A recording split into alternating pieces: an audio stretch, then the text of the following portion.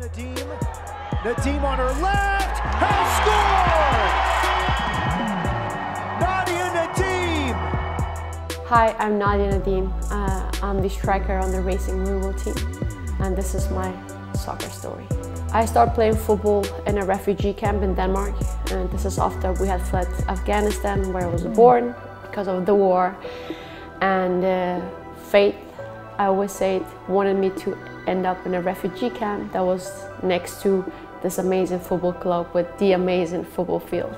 And one day I got the courage and asked if I could join the team. And luckily for me, the coach said yes. I think my moment where I thought I could become a professional, I guess, I was 14 years old, and we played this big tournament with all the regions, and my team lost in the finals, but I've done really well, you know, but super disappointed.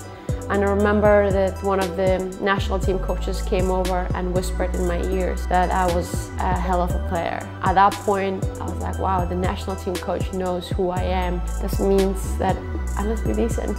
And I would say in my football life, or just in my life in general, I've had a lot of obstacles and a lot of people doubting me and not believing in my capabilities, or even, I don't know, treating me different because maybe I look different than most Danish kids.